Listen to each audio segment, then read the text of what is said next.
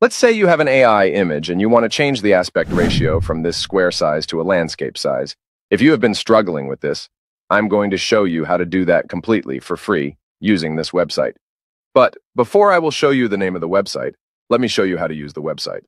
When you get to the website, tap on the Upload Image button tab on Files and select any AI image from your phone after the image has been uploaded. Select New Aspect Ratio and tap on the Fill button. Wait while your image is processing after it has been processed. Long press on the new image that has been transformed and tap on Download button, and your image will be downloaded to your device.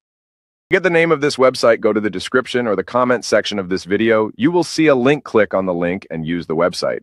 Don't forget to subscribe, like, and drop a comment on this video. Let me know what you want to learn next.